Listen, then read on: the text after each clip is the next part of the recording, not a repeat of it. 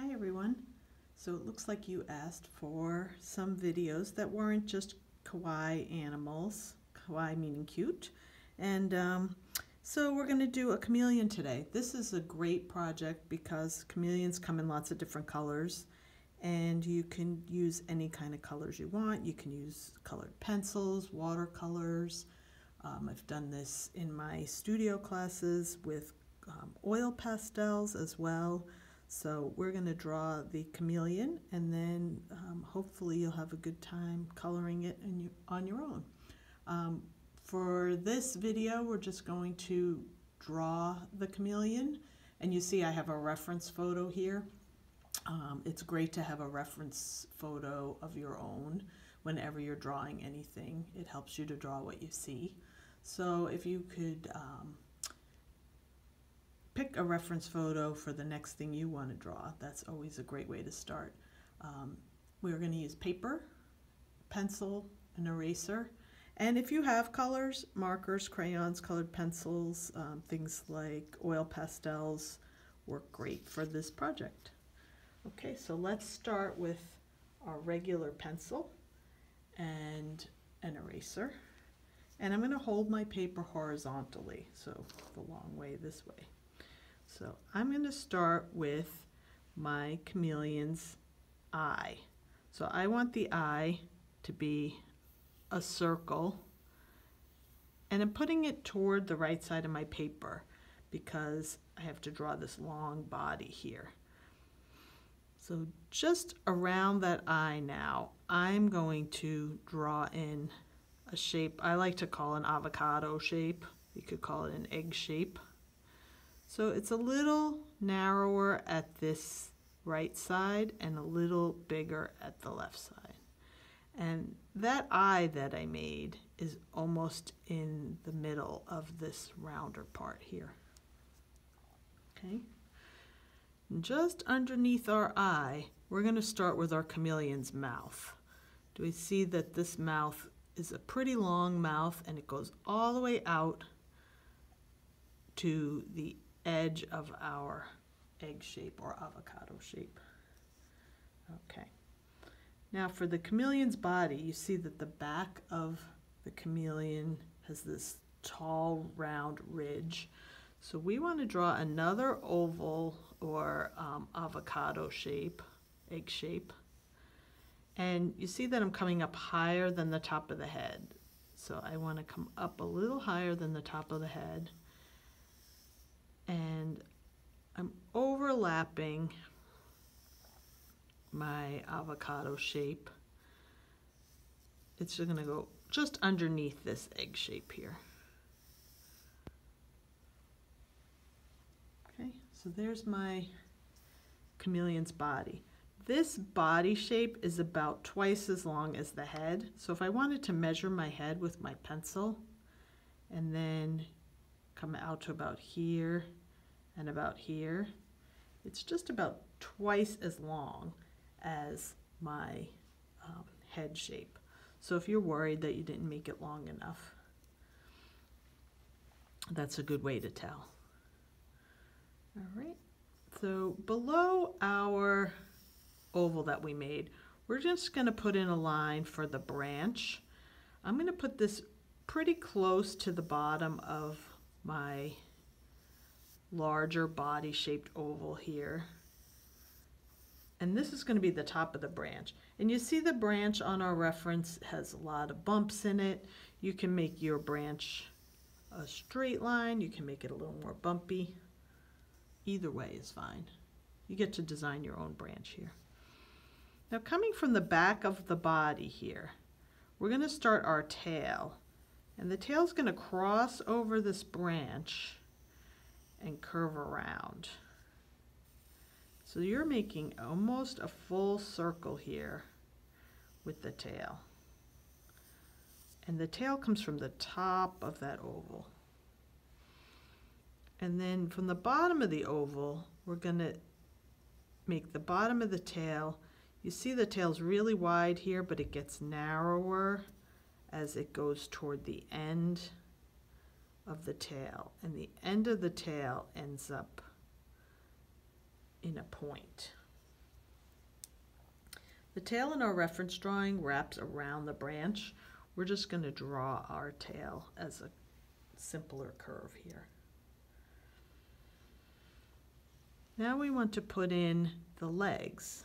So at the back of the oval or the egg shape we made for the head, I'm going to start the front leg. So I'm going to start with this backward C shape and then draw the top of this chameleon's front arm. These are parallel lines, so I made a long U shape here. Now I want to grab onto that branch, so I'm going to curve it around and cross over my branch here.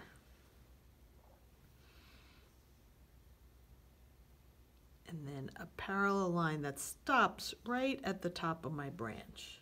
We're going to stop there because we're going to put in a little bump for our chameleon. Has almost like a thumb. Their front feet look a little bit like mittens. So this is going to be part of the chameleon's front foot, and then I'm going to extend the rest of the arm onto the branch into a U shape. This is going to be the kind of a mitten shape here. Now if I trace over the top of my branch and connect my mitten, I have my chameleon's front foot. The other foot's going to come out from just under the body and come parallel lines.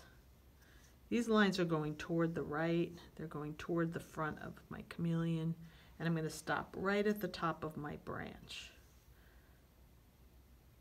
Then for this foot, I want to make a U shape.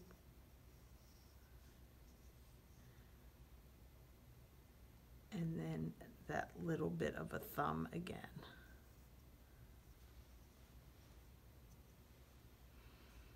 So I'm going to just finish off my branch here.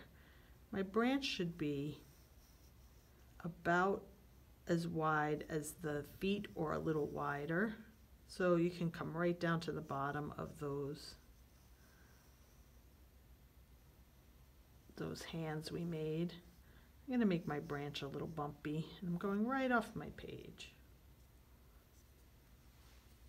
Now, because the tail is in front of the branch and the hands are in front of the branch, I want to go in with my eraser and erase all the lines of the branch that are inside the tail and the hands.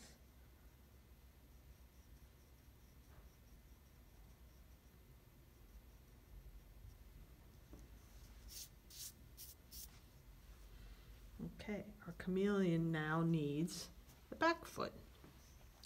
So where our body and our tail meet, we're going to start with a line that comes across and comes down to our branch. This is going to be the chameleon's knee. And then from the bottom of the tail, we're going to make the bottom of the leg. And this is a parallel line that makes the same turn. So we're coming across and down at an angle. And now I want to come all the way across my branch here. So my leg is going to come all the way across the branch. And at the top of the branch, I want to make one of those thumbs again. And the bottom of the branch, I want to come up straight and give it a little bit of an L shape.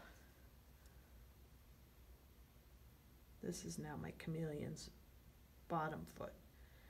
And we're lucky because we don't have to draw the other foot. We can't see it in our reference picture. It's hidden behind our chameleon. I'm now going to erase the back of the body oval, the left side of it, so that the tail and the body are one. And there's also a little bit of the body inside this foot here. I forgot to erase. So anything inside that front arm you can erase. Now chameleons have a little bit of a crest on their head. So what I'm going to do is just make the head have a little bit of the crest.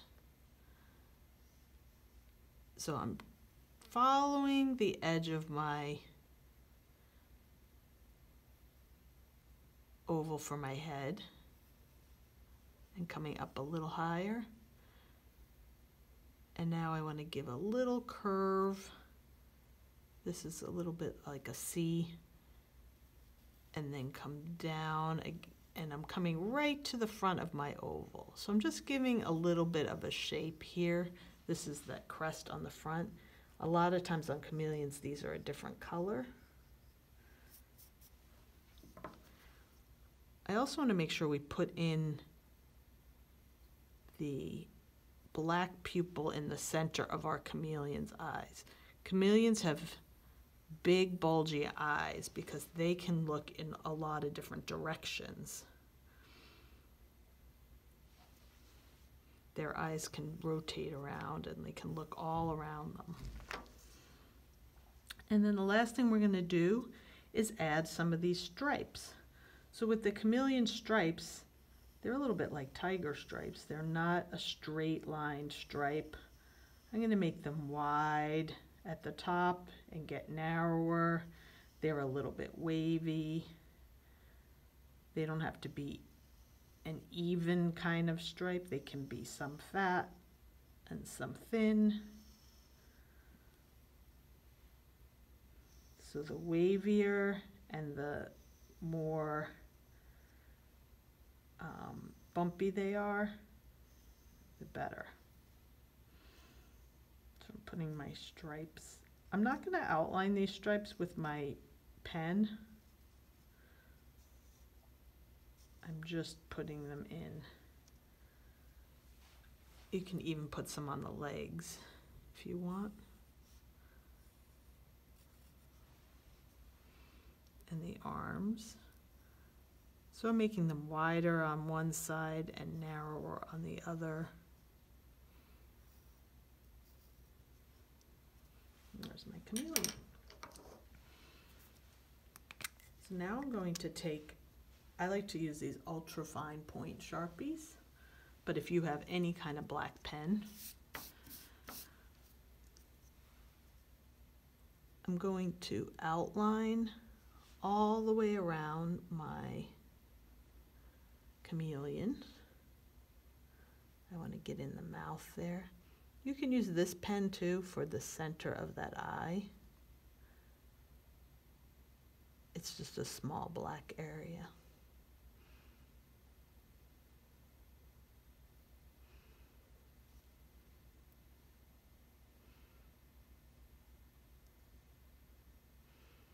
I'm not going to outline my stripes.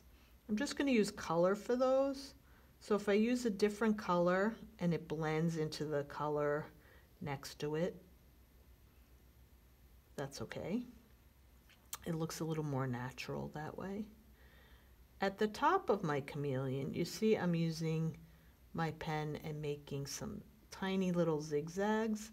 You might notice on this reference drawing that this chameleon has little tiny scales and little bumps. It's not quite like a dinosaur with the big scale sticking up, but a similar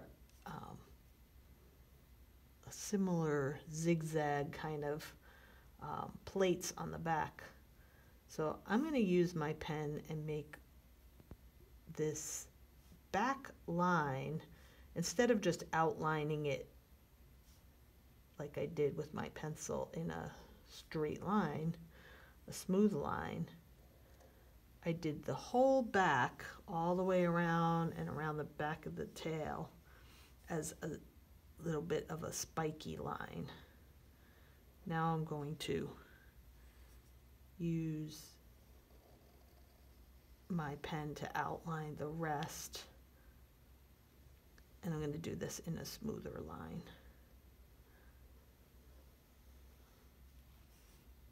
And because the chameleon is a live animal, it doesn't have to be that smooth a line. Now I'm going to do my branch.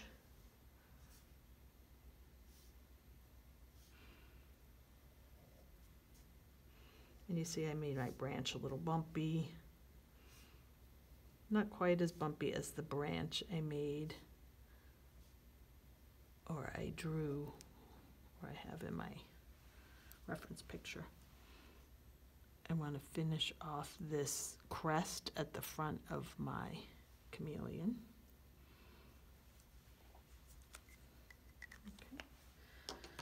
Now I'm just going to erase some of the lines. I want to leave those stripes. I'm going to erase the lines I don't need, the lines that maybe I changed a little bit, some of the shape here. I'm going to leave the lines for my stripes so I know where they are.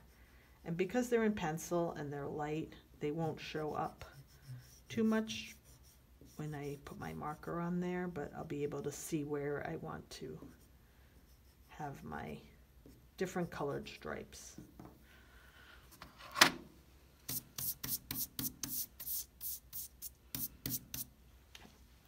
So when we draw with marker, and you can use colored pencil here as well, I like to draw with lots of different color markers. I like to start with my lighter colors first. And anyone who's taken my classes knows things like bark on a tree branch. I like to use lots of different colors of brown and lots of small lines like these so that it looks like the bark of the tree. If you draw lots of smaller lines and they're all going in the direction that this tree is growing, and you see I'm using my lighter colors first,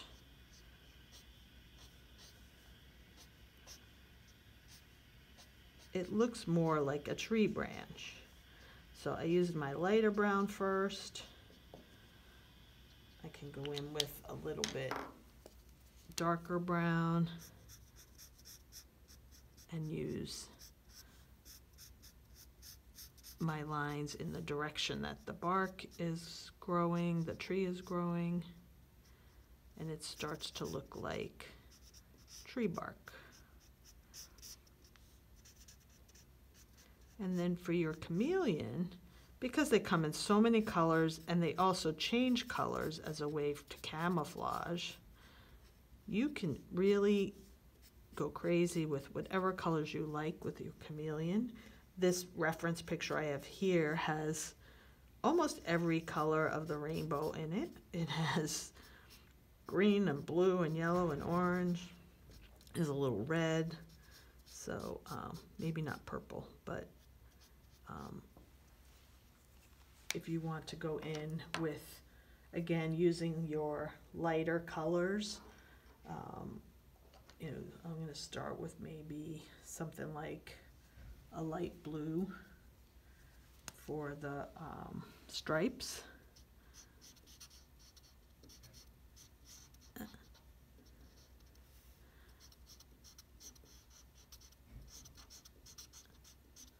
If you have colored pencils, you can certainly do this in colored pencil. You can use oil pastel or crayon, whatever you have at home, since we're all at home right now.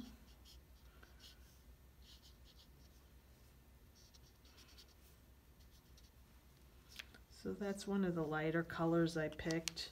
And then if I want to go in with maybe some green in here, I can do some green.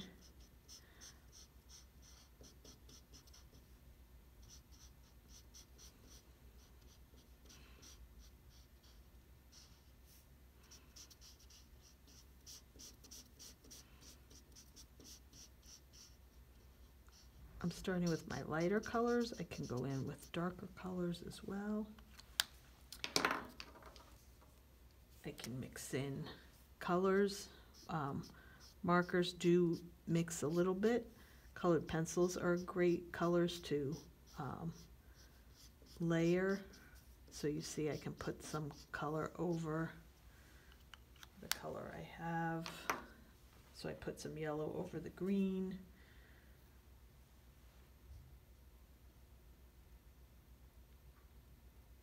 And that's our chameleon. So have fun coloring and finishing him up. And I'll be back with some more videos.